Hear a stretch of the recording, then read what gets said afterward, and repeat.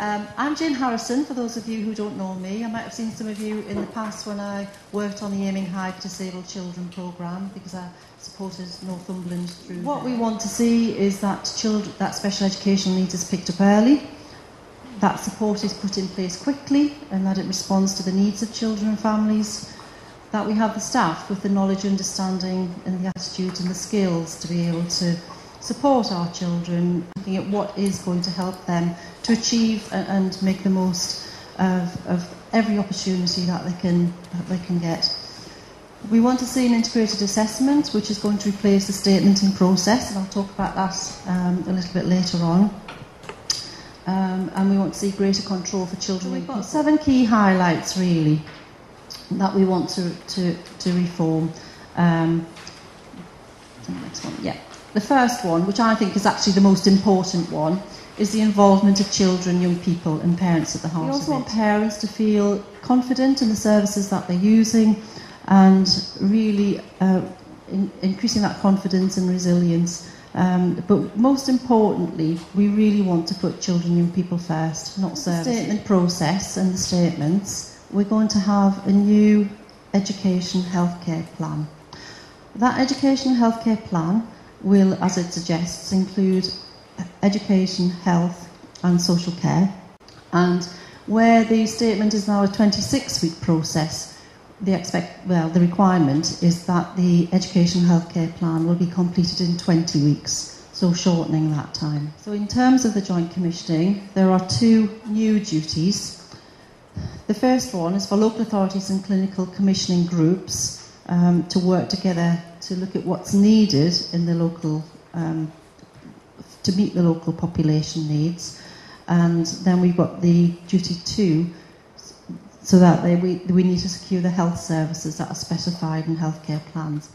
We need to cover 0 to 25, so it needs to cover all children throughout that spectrum, and it'll include things like training, transport, social care, health, support for employment and independent living.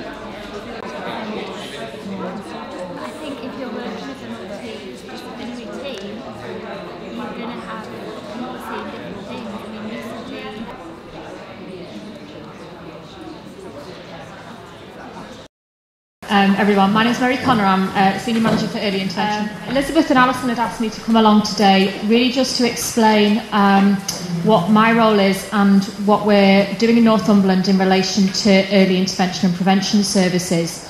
I suppose some of you might have heard that phrase kind of used a bit in relation to your children, in relation to children's services. Early help, again, is something that's sort of quite in vogue with government speak at the moment. So it's just really to explain a little bit about what we're doing in Northumberland and I guess how it links in with some of the things that Jane was talking about in her presentation. So in terms of just a definition, this is sort of the definition that's in Northumberland's kind of draft early help strategy, and it's, I think, early intervention and prevention are words that are kind of bandied around, but people don't necessarily know what they stand for. For us, preventative services are those which any child could access. They might not need to, but they might. So it includes things like health visiting services, immunisations of children, low-level support that's provided at school. So it might be, an extra reading group. Not all children would need that, but they're available universally for children who do. Early intervention is really, I suppose, the next step up for that. So it's about that very early stage when a child might present with a bit of a concern, a bit of an issue, and it might be school, it might be nursery, it might be a parent who says, I'm not happy about how things are going, I'm not happy, there's something not quite right really here, we're a little bit worried. And it might be that something very straightforward can be put in to support that child. It might just be saying to one other agency, can you come and just give a bit of support? But it might be that actually it needs to be a bit more coordinated than that.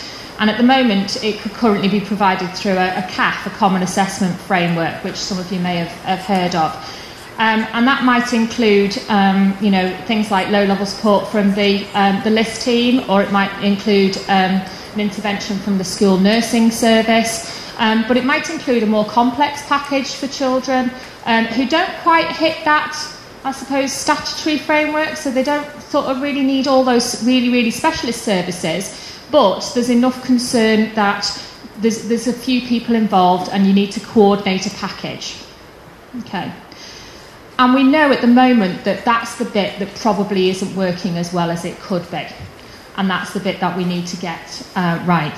So my sort of key actions in the first 6 months of my post really have been to sort of develop an early help strategy, and I'll talk a little bit about each of these, to develop an early help assessment, and to start looking at what the early help offer is in Northumberland for all children. And I have to stress, we're talking about all children here across Northumberland, not just children with SEN or disabilities. This is for all children.